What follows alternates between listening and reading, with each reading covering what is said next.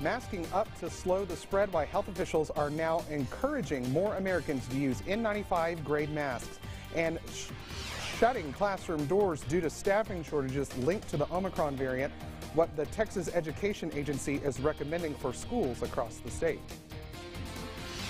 And it's 10 p.m. on a Friday night, and it's still extremely windy across the panhandles. How long will this relentless wind last? I'll let you know in a moment.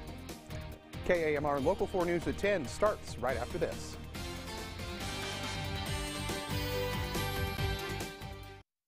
Live from your local news leader, home of the #1 10 p.m. newscast on the High Plains. KAMR Local 4 News at 10 starts now.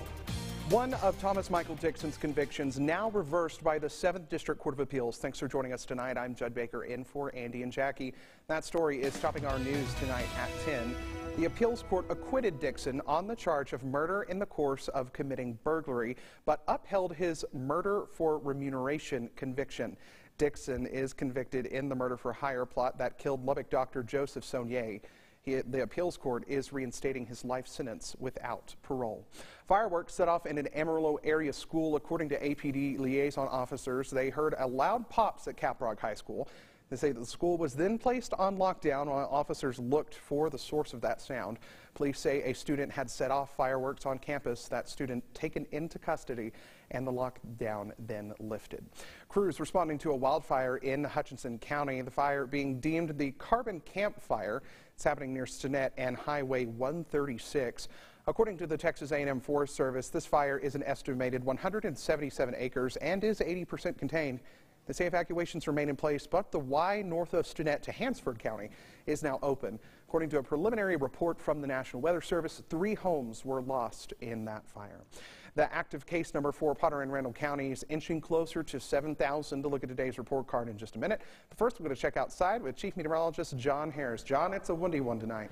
It is a windy night. You know, typically here in the Panhandle, it's windy during the day, but the winds subside at night. But not tonight, Judd, and the wind will continue to howl throughout the day tomorrow. One of the reasons for it, we have a large area of low pressure loft that is continuing to send the winds to the surface, and that will be the case for the rest of tonight. Right now, as of 10 p.m., winds still straight out of the north, sustained around 35 miles per hour. And you see that green? That's rainy loft that's evaporating on the way to the ground, so it actually accelerates the wind, and we don't get any benefit from it. 39 degrees in downtown right now. Out at the airport, we have 38. Day planner forecast for the city. 11 p.m. still windy, 37. In the morning at 8 a.m. still windy, 24. Wind chills in the single digits. And at 11 a.m. it's still windy and temperatures around 32. But lighter winds are headed our way. We'll talk about that in a few minutes. Judd? All right, John, looking forward to that full forecast. Thank you. You're welcome. Potter and Randall counties have seen an increase of nearly 2,000 active COVID cases in just the past week. Facts not feared tonight at 10. Amarillo Public Health is reporting 596 new cases in Potter and Randall counties. There are 139 new recoveries. Unfortunately, 1 death reported in Potter County today. We're sitting at just more than 6,900 active cases at this time. The Amarillo Public Health Department releasing its weekly COVID-19 hospitalization report. As of today, there are 159 patients currently hospitalized with the virus here in Amarillo. 62 patients are in the ICU and 44 on ventilators. 95% of those on ventilators are also not vaccinated. Our hospitals have seen 362 deaths since August 1st. After running out of monoclonal antibody infusions earlier this week, the Amarillo Public Health Department says it received a new shipment of that medication today. The department is already scheduling patients for treatment. The first ones in line will be those who were already on the referral list.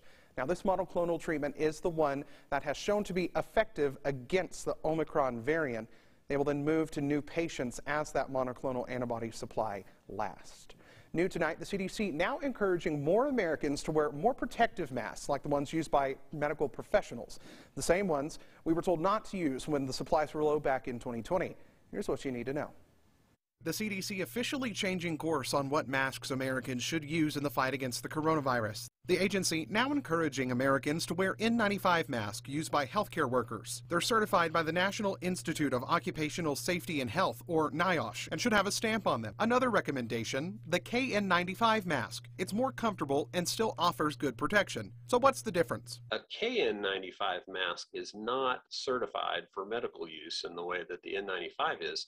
But they're construct in terms of the mask itself, the filtration properties, are quite similar. It does a very good job. Dr. Rodney Young with Texas Tech Physicians Family Medicine says the next step below that is the surgical masks. And those provide a good level of protection. But in their core, surgical masks are designed to protect others around you, since at the time of surgery, we're thinking we'll mask to keep from putting our patients at risk. After that, you move into cloth masks with multiple layers and pockets for filters, which Dr. Young says provides a better level of protection than thin cloth masks and bandanas. Oftentimes, they are marketed or reviewed online as how wonderfully breathable they are. It's almost like having no mask at all.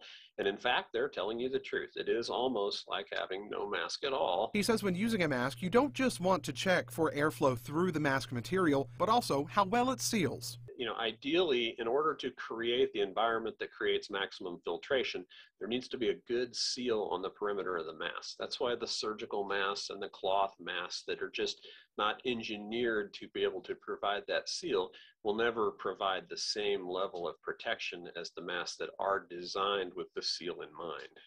President Joe Biden announcing Thursday that his administration planning to make high-quality masks, including N95s, available for free.